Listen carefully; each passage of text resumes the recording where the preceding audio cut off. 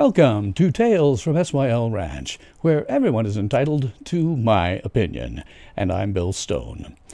This is the introduction video to a 4-part series regarding abortion, and in it I'm going to discuss the zero aggression principle, the definition of sentience, the definition of sapience, and how you can use the zero aggression principle to decide if an abortion is ethical or not.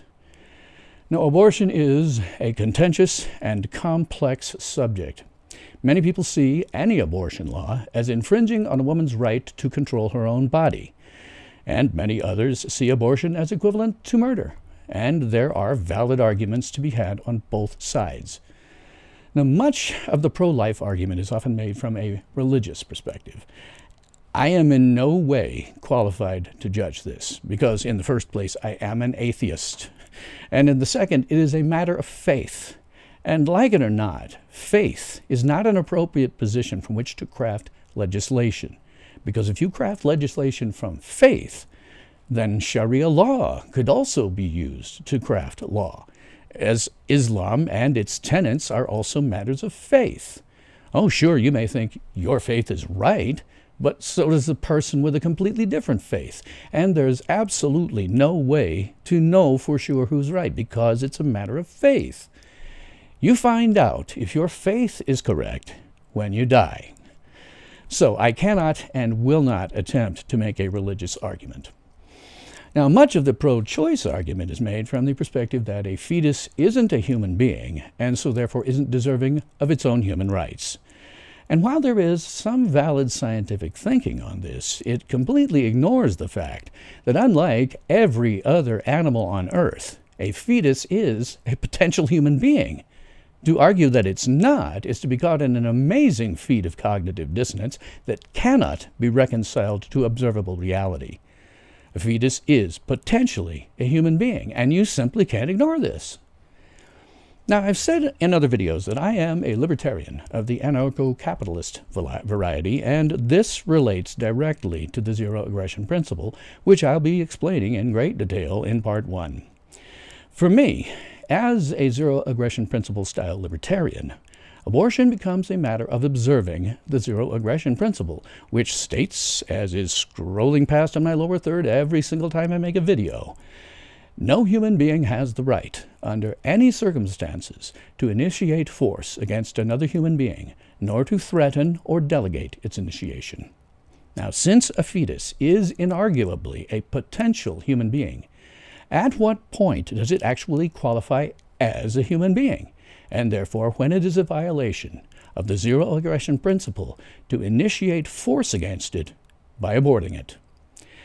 This video series will attempt to answer that question. And to do so is going to, oh man, we're going to have to delve into the topic of human intelligence, about which there is very little that is known for certain scientifically, and so debate on this is often heated. However, it is necessary to at least make a stab at it, because we otherwise have no objective standard by which we can come to some reasonable conclusion about what constitutes a human being and what does not. I'm going to present my own perspective based on my own life experience, gained raising 2 children, as well as having observed other children, such as my niece and nephews, and my grandniece, because yes, I am just that fracking old. Now, it may not agree with what the intelligentsia has to say on this subject, but I don't really care. And to be honest, I haven't bothered to check, because it became clear to me a long time ago that there is no truly accurate scientific measuring stick. We have a lot of theories, but that's all. So you're going to get my opinion, because on Tales from SYL Ranch, everyone is entitled to my opinion.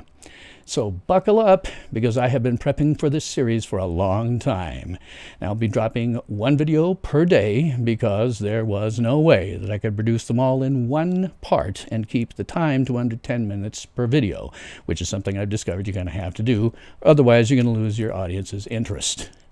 So tune in tomorrow for part 1 in my series, in which I will discuss in depth the zero aggression principle. So that's all the time that I have today, boys and girls. So tune in again tomorrow for the first part in this series, the Zero Aggression Principle. And if you like what I'm doing, please do like this video, subscribe to my channel, hit the notification bell, share me on social media, and to tell all of your friends, family, neighbors, pets, and livestock to do the same. I would certainly appreciate your support, either via my PayPal tip jar, my subscribe star, or a place on my website where you can support me further. And there are links to all of these in my description box below. So, thanks for watching Tales from SYL Ranch. And remember, for a breath of fresh air, watch Tales from SYL Ranch, where everyone is entitled to my opinion. And I'm Bill Stone. Ultimate power in this world has always been one simple thing: the control and manipulation of minds.